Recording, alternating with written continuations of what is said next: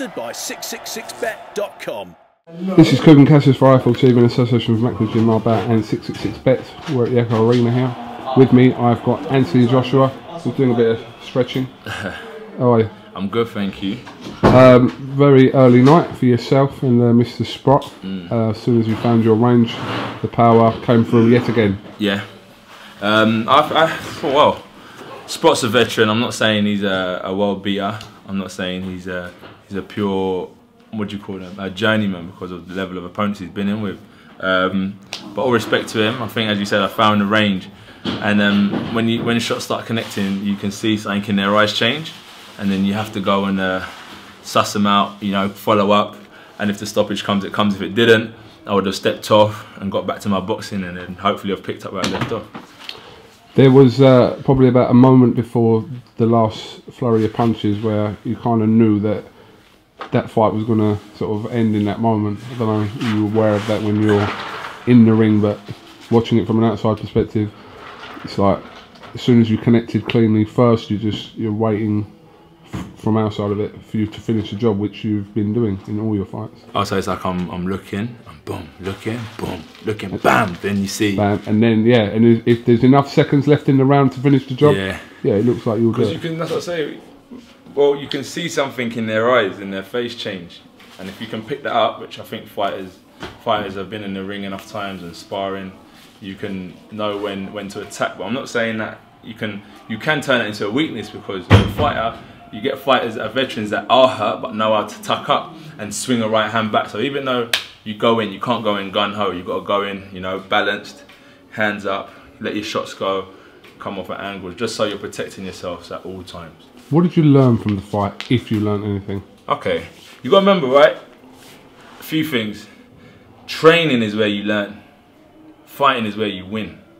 You know what I mean? Training is where you learn. So this isn't like, for me, let me learn just at that fight.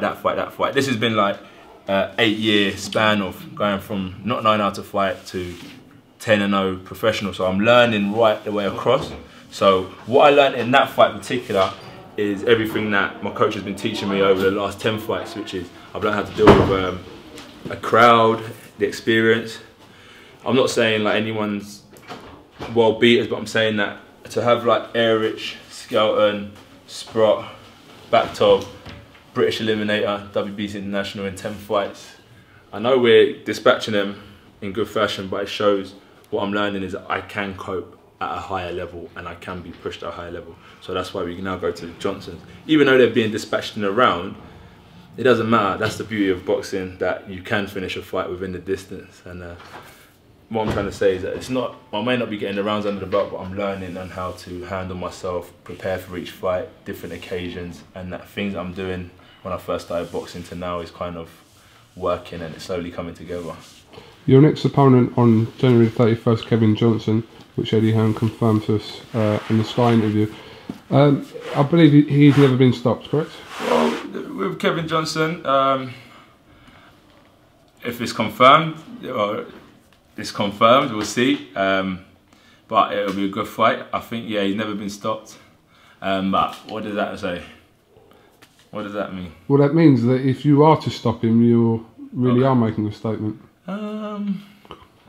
I think making a statement would be becoming heavyweight champion of the world. Fair enough.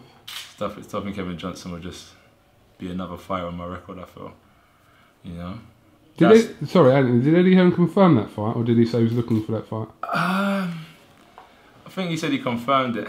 I'm pretty sure he could. All right, well listen, Kevin Johnson's the opponent in mind anyway for the 31st. So we have to, when you get Eddie next, I will. Ask him if he spoke to the trainer and get everything I'm pretty sure it is. Sealed. Yeah. I'm pretty sure it is. Yeah, vacuum sealed. But no, but again, this is phase 2. Phase 2. Phase 2. The famous phase 2. Phase 2. Phase 1 to 10, and then phase 2. What's that? 10 to 20? 10 to, because what it is 10 to 16. Because I asked, Froch fought for his championship belt. Well, he's had 36 fights, I think, 33 fights. Barker has had like 28, and they're champions. So I think 10 was now, 10 to 16. 10 to 18 is like phase 2, and I think as you start going like 19, you start really looking at world championship level, or you beat the odds and you improve at a faster rate than you predicted, which is kind of what I'm saying. That's why I mentioned skeletons and stuff, because we're progressing. All right. Well, listen. How are you? I'm all right. I'm good. We didn't do our little thing. Everyone was tweeting me for the last 2 days. Well, don't worry. I think we still got time. We can still get that together, and I think it'll be good too. I think that's one in the pipeline for sure. Maybe down at the Matchroom gym. I think so. I think that'll be good. Yeah. All right. Well, listen. I'm going to let you carry on with your stretching. Thanks for talking to IFL TV as always. No problem. And well done tonight. Job done. On to the next one for you. Yeah. Shout out to everyone tuned in, and I'll catch up with you lot soon. Have a good Christmas if I don't see you before. Peace. Such a nice guy. I'll better knock off the camera.